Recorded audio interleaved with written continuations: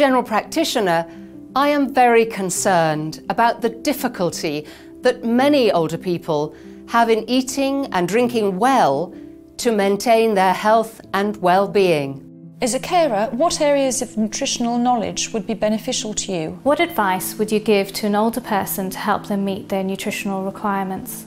How can scientific research impact the work carers do? How does food and nutrition affect those you care for? Carers can make such a difference through the support they give. This course will give you nutritional tips and tools and boost your skills and confidence so that you can enhance the nutritional well-being of the older person you care for. Like all of us, older people deserve to have a high quality of life and to be as independent as possible. We are here to support them.